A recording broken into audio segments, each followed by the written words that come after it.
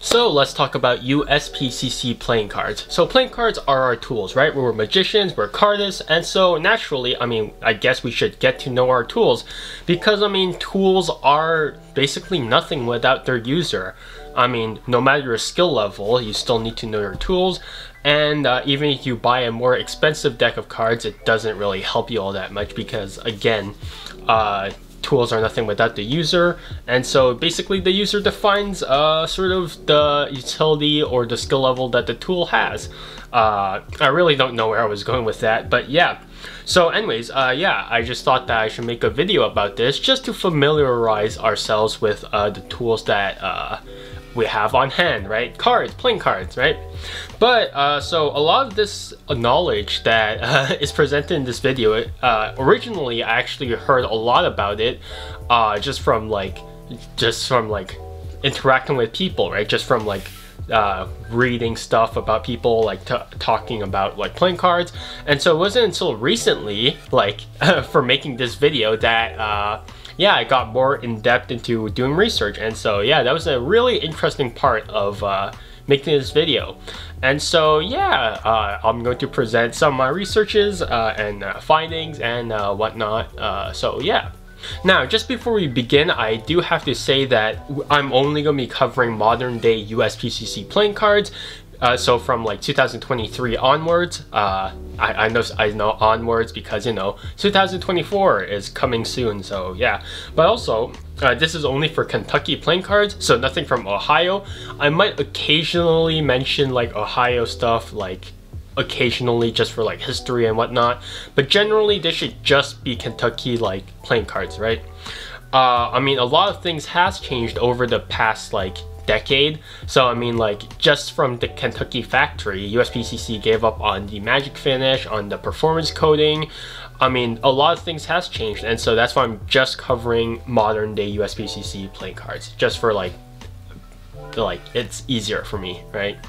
Now, I would like to go over a bit of history behind USPCC and how it came to be. So USPCC actually wasn't always the United States Playing Card Company. It actually started out as a printing company, so printing magazines or whatever, right? I don't know what they printed, but they were a printing company. So that printing company was actually called Russell Morgan & Co. Printing Company, and was founded back in 1867. It was only until 1881 that they actually made a branch that specialized in playing cards. And so the very first deck that they printed was actually the Tigers number 101 playing cards. And so that deck had some sort of played design. But it wasn't until 1885 where Bicycle playing cards, the brand, was actually first established, which was actually really interesting. So the very first back design wasn't actually the rider backs. The rider backs came in 1887, so 2 years after the Bicycle brand actually started. The very first Bicycle back design, I'll show it over here, was actually the old fan backs. So that was the very first, canonically, the very first back design created by Bicycle and printed out by Bicycle. So that's just a really interesting thing. But if you want to learn more about the long history of Bicycle playing cards and basically what they printed and all the back designs that they had, you should go ahead and visit bicyclecards.org. It's basically an independent website from the actual USPCC website, but it details a lot about USPCC playing card. Well, not USPCC specifically, but bicycle cards specifically. So everything from from how to know what date they were from, just from back designs, from when they first were started printing, from when they were first discontinued. So there's just a whole bunch of history over there. So I highly recommend you go visit bicyclecards.org. Now, over time, they actually acquired a bunch of companies, right? And those companies had their own proprietary finishes and stocks, and so as they started collecting more of those companies, they just took those sort of with them. And so that's why a lot of USPCC decks have like so many different names for the same thing. I mean, over time they sort of combined into the same thing, but beforehand they were actually different. So for example, like cambric, linoid, linen, those were all from different companies that they acquired, and you know, they sort of assimilated into them, right? But over time, yeah, USPCC would actually be bought out by a lot of different companies as well. So when Ohio actually changed from, so when they changed from the Ohio company to the Kentucky factory, they were actually owned by Newell. So Newell, the company, I don't know what they actually do. So, you know, that's a thing. But yeah, so during a shift from Ohio to the Kentucky factory, so that was in 2009. So a lot of playing cards produced in the brand new Kentucky factory were actually really garbage. And so I actually have a couple of decks from that era, and they do actually feel really disgusting. Like the edges are extremely rough. The cards were stiff for no reason, and so they just didn't handle the same. And so that rumor created, and so that like history about like 3 years worth of history basically led to the rumor that blue seals were superior to black seals. So black seals were the seals that were used in the Kentucky factory, and blue seals were the seals for the Ohio factory. And so that led to the rumor that blue seals were better than black seals. And that rumor actually continued even today. And so yeah, it's basically a yeah, it's a long-lasting history of, you know, blue seals are better than black seals because of a 3-year-long period where, yeah, the Kentucky factory was just kind of garbage. I mean, they switched machines back then when they moved from Ohio to Kentucky, because apparently the Ohio machines were so worn out that they couldn't really like use them anymore. So that's why they switched machines. I assume like they weren't calibrated or anything, and so that's why it sucked. But yeah, so in 2019, Bicycle, or USPCC playing cards, USPCC, would be acquired by Cartamundi, which is the biggest like playing card producer in like the whole world. So you can see like some of their stuff, like they produce Magic the Gathering cards. I believe they produce Uno as well. And so they actually dip their toes in like actual good usable playing cards for magicians with the B9 slimline finish and whatnot, right? So there's actually, you know, yeah, so they were acquired by Cartamundi in 2019. So a playing card is actually constructed of 3 layers, or 5 if you count the glue layers, but I'll actually show it on my other camera. So as you can see from over here, a playing card has 3 layers. One is this thin layer over here, one is the center layer, which is actually thicker and darker, and one is another slim layer. And in between of each of these layers, there is some glue layer. And so for these playing cards, the thicker center actually helps the playing card become more opaque, so you can't hold it up to the light and see through it. The glue also helps that as well. But magicians actually split playing cards on purpose to make gaff cards or gimmicks. I'm not going to tell you how to split it, and I'm also not going to tell you why they split it. I mean, for what like gaff and gimmicks they split it for. But that is a thing that we use them for. So yeah, that's just the 3 layers of a, well, 3 or 5 layers of a playing card. So there's actually 2 ways that you can actually print a deck of playing cards. One is called sheet fed, and the other is called web press. So the way that sheet fed actually works is actually for a smaller print run. So a smaller print run would be like 1,000 to maybe like 7,500 or something along those lines, right? I'm not exactly sure, but a sheet fed essentially works in that you have this sheet of playing cards, so like a sheet of cardboard. So if you see like an uncut sheet of a playing card, that's essentially a product of a sheet fed before it gets cut up. And so a sheet fed works in that you have a sheet of playing cards, you feed it into a printer where it gets printed on both sides, I believe, and then yeah, it gets cut up into individual strips, and then it gets punched out individually, right? So that's how a sheet fed works. A web press is basically this massive machine that doesn't involve you know, individual sheets, right? Rather, it's the entire roll that gets put into the machine, printed on both sides, and then cut up into sheets. So that's the main difference. And a web press actually is for runs of 10,000 or more.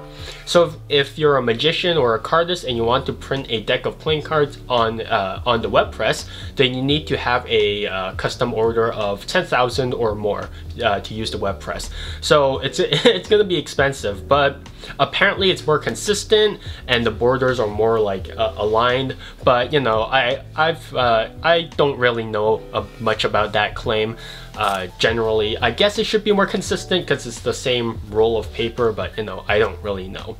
But yeah, essentially after the decks get like printed, then you have like they get again cut up into sheets, and then they get cut into strips, and then for those strips they get punched out each individual card. So that's how a web press works. The cutting process is generally the same as a sheet fed. It's just like the machine is different, it's way bigger, and also like there's yeah, the stock is handled differently.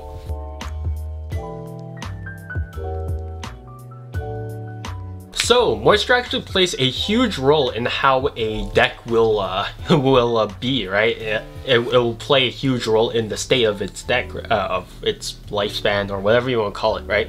So moisture is basically what causes deck clicks. If you don't know what deck click is, it's basically this annoying thing that happens to playing cards where they just sort of bend together, and so every time you try to straighten them out, they make this clicking noise. So I don't really have a deck that has a click right now, but I'll try to imitate the noise. So it basically has this noise, right?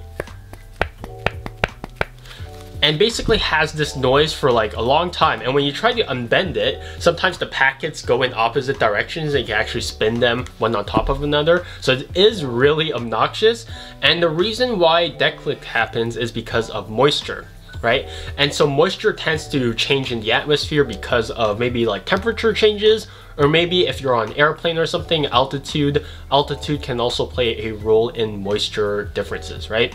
And so when moisture is there's too much moisture, or when there's not enough moisture, playing cards or paper will try to return to its original state. And the original state of playing cards is in a roll, right? So that's why they do tend to try and bend when there's too much or too little moisture. Generally, there's not really like a way to control deck clicks. You can try to play with moisture in your room, maybe. So if you have like a humidifier or a dehumidifier, then maybe you could try and play with the moisture content and see what keeps your decks away from clicks, right? On an airplane, I mean, some people say that like if you have a deck clip, right, something like this is like an aluminum one, if you have something like that, it'll keep the deck straight, but I'm not so sure about that. But you know, to each their own, right? So there's actually there's technically 2 different stocks of playing cards, but you have 4 options when it comes to printing decks of playing cards. So the very first one is a retail stock. So something like this. It's basically the stock that's bicycle is printed on. So we also call it bicycle stock or bike stock. Then we have something known as the casino stock, the premium stock, or the B stock. It's something that's thicker and it is meant to last longer. So it is thicker because it's meant to, you know, last for more gameplay, and you know, it's meant for casino, so more meant for excessive use. And I'll put in an image that'll sort of compare the 2 bicycle and B stock together, right? And you'll see like how much thicker it is. It's about 2 cards thicker, so that's that. But besides these 2 stocks, there is also an option to crush the stocks. And the process of crushing stocks is essentially, as you apply the finish on the playing cards, you're actually tightening up the rolls that actually apply the finish, so closer together. And as the stock goes closer, goes in between of those rollers, they're actually getting like an extra, like maybe like I don't know how much thinner, but they're actually getting crushed a bit more, and that leads to crushed stock. And so the cards aren't necessarily like thinner, they're just more like compact, if that sort of makes sense. And so yeah, I'll just put more images up. So for example, the Cherry Casino, which is a crushed B stock versus a normal B stock. And we have something like the N1 Worldwide playing cards, which is a crushed bike stock versus a normal bike stock. And then I'll do some more comparisons on the screen right now.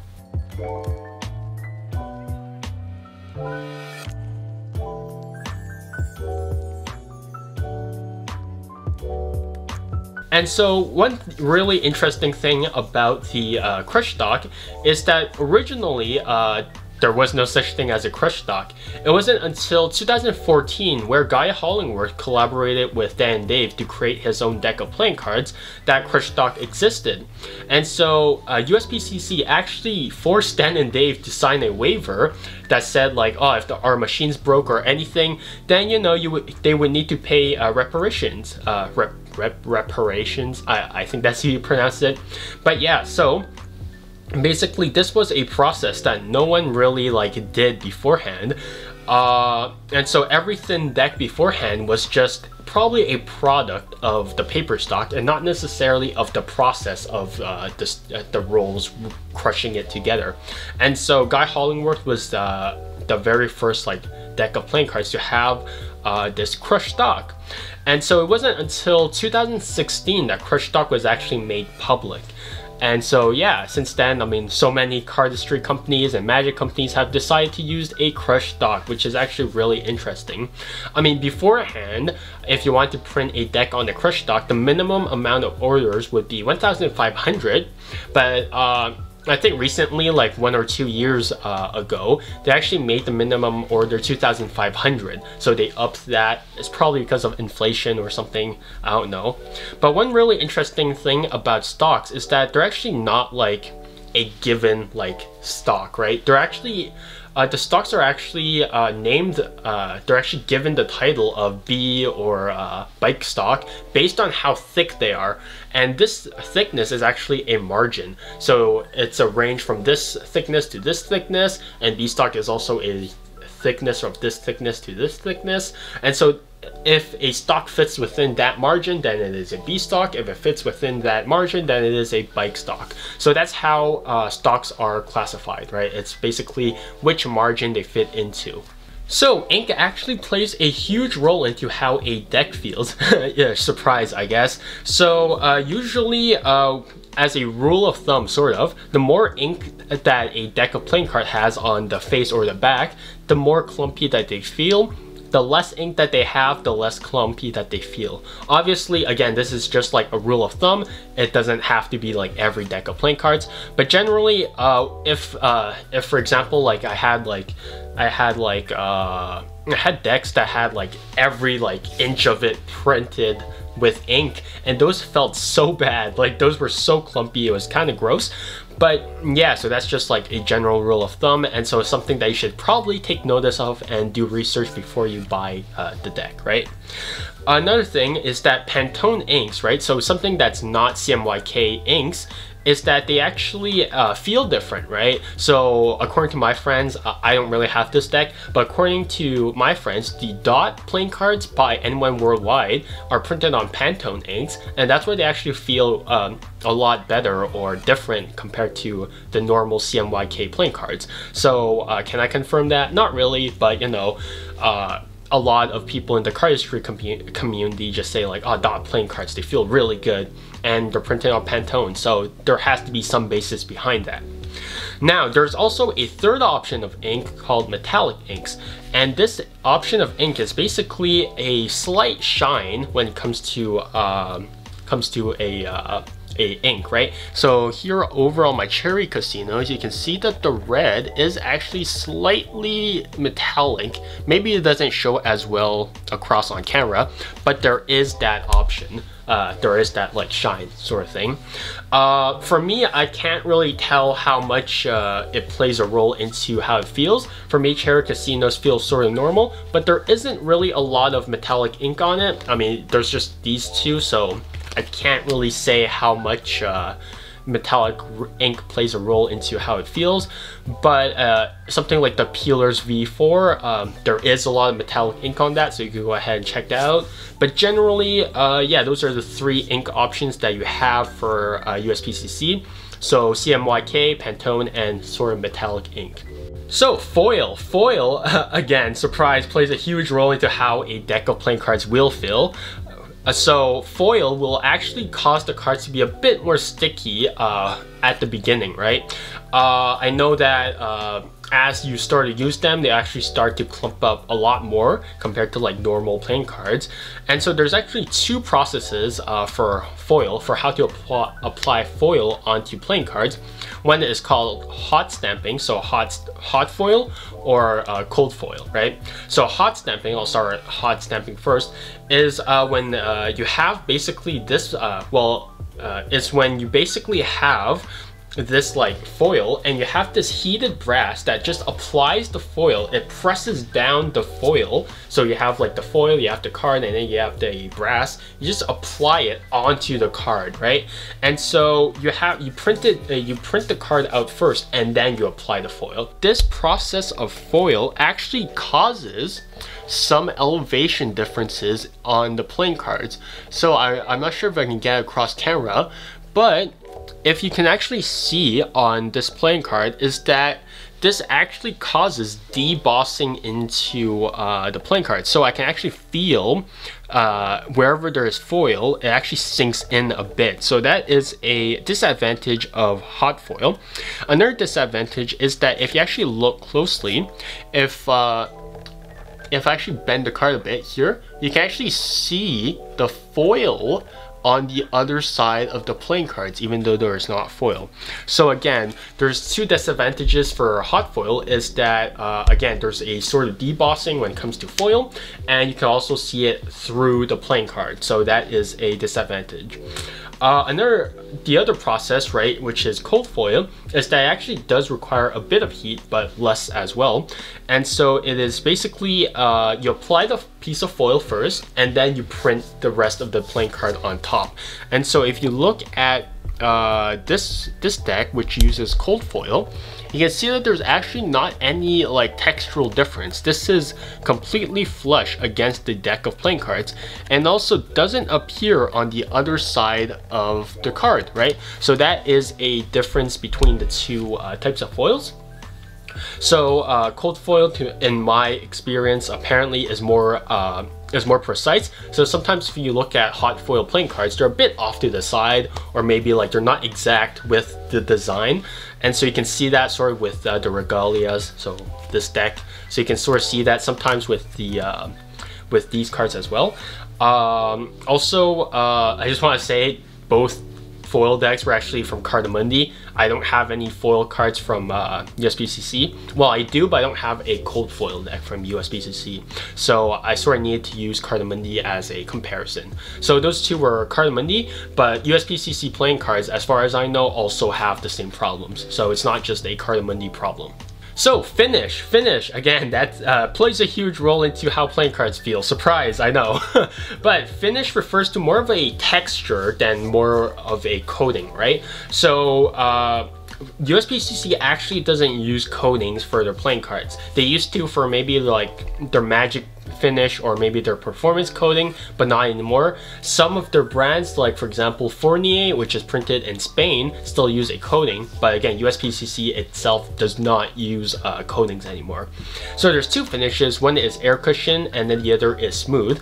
Air cushion can be a lot of things. It can be called a lot of things rather. It can be called linoid, linen, cambric, and the whole 9 yards, right? Everything basically. But the main reason why again they're called that is because they acquired so many companies and they just sort of took their names, right? But nowadays everything is basically the same. It's basically only air cushion or smooth. And so if you look at a air cushion finish, for example, you can actually see that the cards are they have this nice little bump over here, right? They have bumps over them, right? And so these bumps are applied to the playing card via a roller, and this roller has a bunch of little bumps, and as the playing card is actually passed through this roller, these bumps, this will roll the texture onto the playing cards, right? And so this will give the decks the little bumps, and these bumps actually allow air to travel in between, and that's why it's called air cushion finish, right? It's because there's legitimately air that helps reduce friction. And so yeah, one little fun fact is that linen and linoid and whatever, beforehand they actually used fabric, right? They actually used linen. They wrapped the linen around those rollers, and so when you actually put the piece of cardstock like in between of those linen rollers, they would actually apply the linen texture over the playing cards, and that's why it's called a linen finish. So the very next texture or finish is called a smooth finish, and so yeah, as the name implies, there's basically nothing on the playing card. So if you look at my camera over here, you can see that there is no texture whatsoever. It is, again, it is completely smooth. I mean, there is some sort of interesting texture, but again, it's not really, it doesn't really contribute anything. It's, again, it's just smooth. These cards might actually feel a bit more plasticky than you're used to. They're not plastic, they're actually paper, but if you just touch them, you're gonna be like, oh, that's very glossy, that's very plasticky. But also don't worry, they handle the same as normal air cushion finish playing cards, right? So one fun fact about air cushion finish playing cards or linen playing cards is that they actually sucked. Like back then, they actually sucked. They sucked so badly. Like I own cards from like the 1960 or 1940 era, and they actually handle horribly. And so I believe that's the main reason why Erdnase actually writes only about false deals with get readies. So for example, like a push off second deal, or maybe a push off sort of bottom deal. So he only writes about those because strike false deals were not viable back then. If you did a strike deal with a sort of with a card with so much friction, chances are you'll get a hanging card. And if you do like a hanging card, for example, if you like finish dealing one card, this card will also come along, and people will be able to tell that you did a false deal. So again, that finish was just not viable for back then, so they just did get readies to compensate for the fact that the finish was horrible. So yeah, that's just a fun fact, and so you should take notice that not every deck of vintage playing cards will feel the same as modern day playing cards. That's just how much technology has advanced, and yeah, just how crap the playing cards back then were. So yeah. So there's two types of cuts when it comes to playing cards. One is called a modern cut, and the other is called a traditional cut. So the main difference is how whether the sheet of playing cards is face up or face down. So if it's face up, then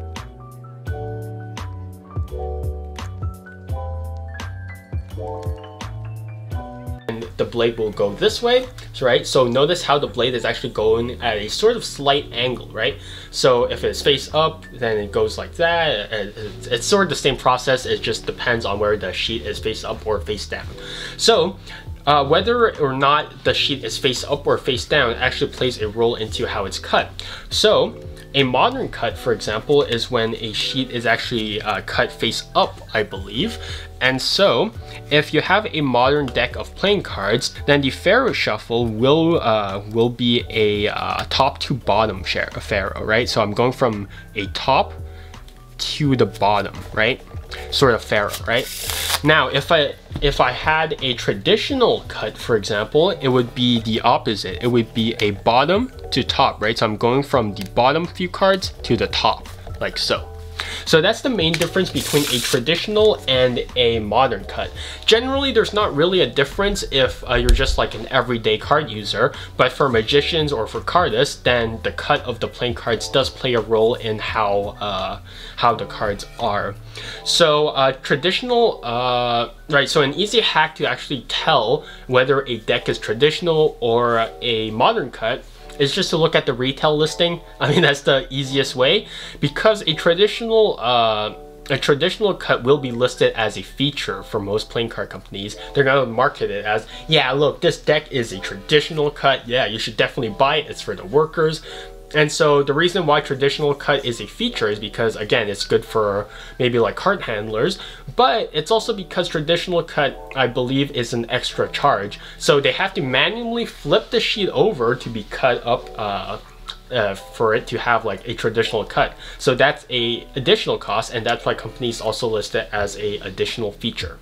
So if you know how to, another easy hack is that if you know how to Pharaoh a deck of playing cards, you just need to have, for example, if you have this deck, you just really need to split the deck in half and just lightly rub the deck in both directions. And depending on which way the deck Pharaohs easier, so I can tell this is a traditional deck. If I try to do a modern deck, you can tell that it is slightly, actually maybe I shouldn't do it with that. That one's so used that both can work. But if I had a bicycle deck, for example, if I tried a more a traditional Pharaoh, it worked. But if I tried a modern Pharaoh, this won't work, because you can see, like, no matter how much I try to wedge it in, the cards won't weave together. So that is an easy way to tell whether or not a deck is traditional cut or a modern cut. So yeah. So for seals, not like the animal, I don't know why I did that. So there's basically three types of options when you have for seals. Seals, you have the standard black seal, so the Kentucky black seal over here, actually, like so. Or you can have no seal at all, which is, you know, no seal, no seal. So basically something like this, right? You have no seal on your deck of playing cards. Or again, you can have a company, or you can outsource it, or you can ask USPCC to make a custom seal, like so. Right, so there are three options: the standard black seal, the no seal, or you can have a custom seal, which comes at an additional cost. But back then we had more seal options. So if you have a deck that you can see that has a blue seal, so this deck has a blue seal, this means that the deck was most likely printed in Ohio back before 2009. If you have a deck with a red seal, like so, then the deck was probably also printed in Ohio, but this was meant for more like casinos, or it had like higher quality control. So that's the main difference. But you do have to do some further research into custom decks nowadays, because custom decks nowadays, they do have maybe occasionally blue or red seals. So do some research into the printing date of the deck that you want to buy, and whether or not there is like a new printing or not. Because I know, like, for example, the Arco playing cards, I mean, some people, some of the newer printings have like a blue or a red seal just for like customization options, but the ones before that didn't really have that. So do your own research and don't be fooled by the seal alone. So make sure that, you know, you're buying something from that era, right, specifically. So tuck cases, there's two tuck cases that you can get. You can get this cardboard tuck case as per usual, like for bicycle playing cards, or you can get a matte tuck, something like this, which is basically a very nice paper texture, like so. And so for this tuck case, you actually have to outsource it. I believe Bicycle or USPCC Playing Cards actually has a deal with Clove Street Press. So whenever you want to print something with a matte tuck, they actually outsource it to Clove Street Press. And so having a matte tuck not only allows you to have like that nice little texture, but it also adds a lot more customization options for your tuck case. So for example, you can have like debossing, embossing, foil, and just like a whole bunch of more customization options, versus if you just had like your plain like cardboard box, right? This boring thing. But what's really interesting is that the cellophane is also different. So if you actually notice, like your matte tuck cellophane, there's no like pull tab on it. It sucks, right? You really can't open it. But with the USPCC like proper playing card tuck cases, for the cellophane, you can actually, there's actually like a nice pull tab around it that you can actually like rip open and whatnot, right? Clove Street Press's cellophane like is genuine garbage. So it is, you might need a knife to open closed street press tuck cases. But other than that, for USPCC playing cards, their pull tab actually works, which is surprising to some degree. So yeah, do take notice of that. But that's about it. Man, that was a long video. I mean, it was very long. But if you're curious about playing cards, or you want to read about them in sort of more detail, you can go ahead and look at the Playing Card Decks blog. There, I believe a person by the name of Ender's Game Reviews actually writes the articles over there, and there is a lot of stuff over there that he does do, that they do proper research on, so you can go ahead and check out their work. Occasionally I did need to consult that to make sure that I had all my facts right, so shout out to them. You can also visit Slim Magic's Tumblr blog. There he writes about like the old seals, so blue seals and red seals and whatnot.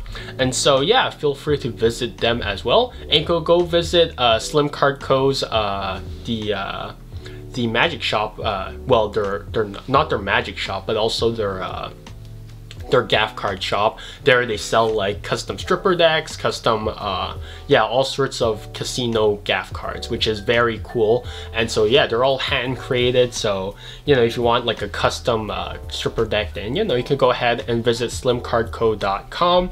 If you want to read more about the Playing Card Decks blog, then just go like to playingcarddecks.com, and yeah, you can go ahead and pick up a deck or two over there. So yeah, generally yeah, long video, but you know, it's pretty fun. I mean, I like doing research, and having the opportunity to look into playing cards once more is genuinely very fun. But I just I mean, looking into this this video was actually very interesting, because you could actually see sort of the progression of playing cards throughout, not even like in the last 50 years, but in just like 10 years, like it has advanced so much. It's actually really fascinating. I mean, like Legends Playing Card Company, they started printing on pure black cardstock. So rather than printing like an entire layer of black on top of a white cardstock, they just had black cardstock and then they printed on top of it. So genuinely, it is very interesting, and I just can't wait to see what the playing card industry has to offer in the future. But besides that, yeah, hope you guys enjoyed this video. I know it was very tiring for me to make it, but it was also a lot of fun. So yeah, see you guys next time. Stay safe, stay healthy, and yeah, see you guys next time.